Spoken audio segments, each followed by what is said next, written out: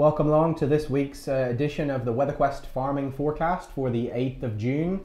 We're going to start the video this week by talking about soil moisture. So a few weeks back, Zoe showed a map of some soil moisture, and I just want to cast your memory back to the month of April, where it was a very dry month and very chilly as well.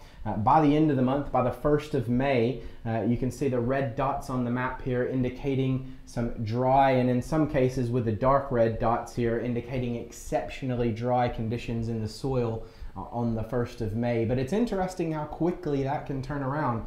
So we all know that May was in general a wet month for many of us, and by the end of the month of May, we started to see quite a few places that were back to normal. These yellow dots on the map here, and then these lighter shadings of blue here showing up soil moisture a little bit wetter than average. So it only took a few weeks really of that increased rainfall to kind of flip us around. Probably happened at a good time as well during the beginning of growing season to help things come along a bit. So probably some well-timed rain there, and I suspect these are already going back the other direction now, because as we all know, the last week or so has been drier than average. We'll talk about how much longer that's going to last over the next few slides. But at the moment, the jet stream quite active across the Atlantic, but when I put this into motion and show you what happens to it through the rest of the week, you can see the very active parts of the jet stream, the energy from the jet stream, going to stay to the north and west of the British Isles for the most part. So any weather systems will be steered to the north and west of Scotland and eventually up into Scandinavia. That's going to allow some higher pressure to continue to form and exist across southern parts of Britain over the next few days at least, and into the weekend, continuing to bring us this dry and warm weather that we've had just recently. So for tonight and into tomorrow, this high pressure across southern parts of Britain going to continue to bring dry conditions. You'll see a few bits of blue on the map there during Wednesday, a few isolated showers possible as the land heats up through the course of the day, but in general this is the pattern we're going to be in, and it's going to stay with us really for a few more days, with high pressure to the south and generally dominating the weather pattern across central and southern parts of Britain, and these areas of low pressure tracking across the North Atlantic, occasionally bringing some frontal rain to northern parts of Ireland and into Scotland. So as we go through the rest of the week, you'll see this high pressure here, and those blue blobs occasionally popping up over the land, indicating the risk of some of those isolated showers that are generated by the heating of the day. But overall, the pressure pattern is still showing us in high pressure, quite a bit of sunshine expected, some warm conditions too, and any rain really held across north and western parts. So that's really the big story, I think, between now and the weekend, is the fact that we're going to be dominated by high pressure. We're going to have plenty of sunshine, and with that high pressure over us, it will bring some lighter winds. So this chart here showing our ideal spraying conditions, I'll put this into motion, and you'll see that this green sticks around for the most part. There's a few exceptions worth noting though. As we go through some of the days there, you can see that that green shading kind of fades back and then pops back up, and the reason for that is two reasons actually. One has to do with the fact that there will be some isolated showers that form over the land during the afternoons with the heating of the day, and also with the heating of the day, the sun mixing up that air near the ground surface, and that causes a little bit of gustiness. So in general, the best times for spraying under this high pressure over the next few days will certainly be, I think, during the mornings and during the very late afternoons and evenings, when the land is starting to cool off a little bit as well. In fact, I'll show it in just a second, but we may even see some temperatures into the upper 20s to near 30 degrees Celsius by the weekend. Now, WQRadar is one of our platforms that allows you to keep up with things like the wind speed. So you can overlay the official Met Office weather station wind speeds on it. And so if you're out on the sprayer, the breeze is picking up in the morning and you're wondering if it's going above limits, you can have a check on that, zoom right in and see the nearest Met Office weather stations around your area to kind of let you know whether or not you can continue spraying or whether you need to put a pause on it until late afternoon, early evening. And you can get a discount on WQRadar if you use the discount code SUMMER, so feel free to get in touch with us about that. Now, as I mentioned, this high pressure over us through the weekend, and in fact it'll hang around even into the early part of next week. So this is the forecast chart for next Monday actually, showing that high pressure still broadly across southern parts of Britain.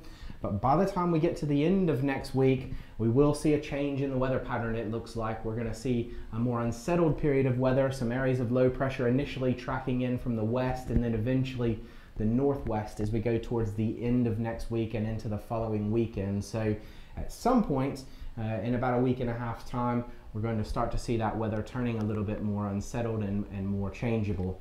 So this is an image that we've shown a few times over the last few weeks, where we've got the different regions across the British Isles on the left-hand side here. So we're starting off in eastern England, southeast England down at the bottom, and then moving upwards into Scotland as we go towards the top of the map here.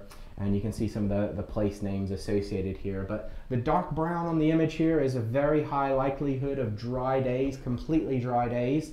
And the dark green shading here is a very low likelihood, so most likely to be wet. So this is a probability forecast for dry days, and you can see that certainly with that high pressure across southern parts of Britain, some good confidence that we'll stay dry for the most part through about the middle of next week. Now the only caveat there is, particularly for southern and central parts of England, there could be a few isolated afternoon showers, but on the whole, largely dry conditions. But you'll see that switching point around Wednesday to Thursday of next week, so the 16th, 17th of June. There starts to be a much less likelihood of staying dry and only a medium chance of dry days by that point. And you can also see the general unsettled nature of things as those weather systems continue to track across northwestern parts of Britain as well. So we've got this chunk here of dry conditions that should be good for spraying. Then we go into something a little bit more unsettled and then creep back into something maybe a little bit more settled towards the end of the month. The other thing I mentioned earlier as well was that potential for those temperatures to continue to climb over the next few days, perhaps reaching near 30 degrees Celsius by the end of the week and into the weekend. And so you can see that highlighted quite well here. Eastern and central parts of England, very high likelihood of being above average temperature wise.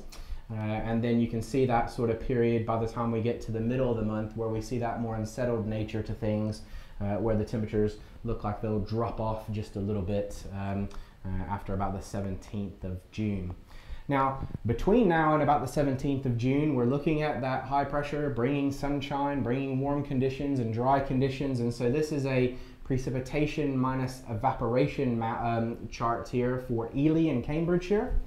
And the highlighting point here is that between now and about the 17th, we're expecting the ground to lose about 35 millimeters of water off of it. So if you'd like to keep your land where it is at the moment and you have the ability to do some irrigation, it looks like over the next 10 days you'd need to apply something on the order of about 35 to 40 millimeters of rain or water to keep the fields where they are at the moment. So a drying out period certainly on the way. Towards the end of the period you can see a few of those Ensemble members popping back up. That's where we'll start to get into that bit more of an unsettled flavor to the weather. So I suspect this will climb back up closer to zero again in the following week. So it's not all bad news. Certainly for the next 10 days, very dry, and you're going to lose 1.5 inches of water out of the ground, but then a bit of a recovery as we go towards the middle of the month. Now, we still have a little bit of uncertainty, obviously, as to how much rain will fall during that more unsettled period of weather and where that'll track and what day it'll start. So feel free to give us a ring on our forecast hotline, the telephone number below here. We're answering that line 6 a.m. to 6 p.m. every day of the year, so you can ring a forecaster, you can get the latest information about how much longer the dry weather is going to last and when that more unsettled period of weather is set to start. So just looking at the next few weeks then, as we mentioned, that sort of changeover to a more unsettled period of weather is probably going to happen around the middle of next week. So this is the pressure anomaly, and you can see, broadly speaking, still slightly higher than average pressure, but that's probably going to be dominated by some higher pressure at first, mixed in with some lower pressure at the end of the week. So a little bit above average in terms of pressure for that second week of our forecast here, the 14th to the 20th of June. And as far as the rainfall anomaly goes, really pretty near average rainfall conditions expected during that period. But again, I suspect it'll be dominated by dry days from the 14th to about the 17th or 18th, and then some wetter days from about the 17th or 18th to the 20th. So it'll probably be a week that's sort of split between settled dry at first and then more unsettled towards the end of the period, and still warmer than average though, particularly through that first part of the week where we'll see temperatures into the mid-20s quite widely. You can see some quite hot weather down across the continent as well, some days well above 30 degrees Celsius across France during that period as well. We start to look at the pressure anomaly by week 3, so this is the 21st to the 27th of June, and there's not much to point out here by this stage. Some higher than average pressure off to our west, lower pressure over Iceland, and in general a bit more of a northwesterly feed to the air during that time period. That will lead to temperatures probably near average for the British Isles, slightly below average even across north and western areas with that northwesterly drift to the air there. But you can see generally we're losing that warmer signal of the weather into week 3, and probably back to some drier than average conditions as well for many of us, with that high pressure still sort of blocking things to the south and west. I think most of the weather systems will sort of continue to keep up across north and western parts of Britain, so largely near or slightly below average in terms of rainfall. And then as we turn the month from June into July, at the moment the forecast is suggesting some warmer than average conditions returning. Remember the table that I showed earlier did show that sort of return to something a bit more settled looking again by the time we get into week 4. And you can see that reflected in general many places near or below average in terms of rainfall as well. So to put all that into a summary point, some high pressure at first, bringing largely dry and warm conditions, and those temperatures climbing up to near 30 degrees Celsius in places by the end of the week. Still looking out though for potentially a few isolated sharp showers over the warmer land during the afternoons. And then that signal for a little bit cooler, more unsettled weather to come through from around the 17th or 18th of June to the 23rd of June. So about a week period in there, looking like it will be a bit more changeable with lows coming in off the Atlantic.